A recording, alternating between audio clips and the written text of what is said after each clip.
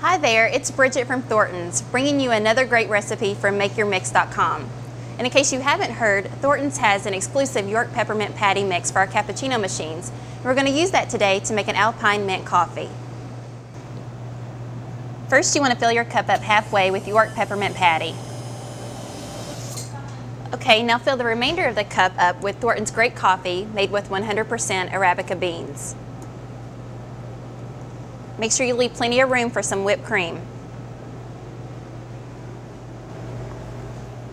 And last but not least, what could be better than white chocolate sauce? Now that is fabulous. I'm going to sit back and enjoy my alpine mint coffee. Visit your local Thornton's today and make your mix.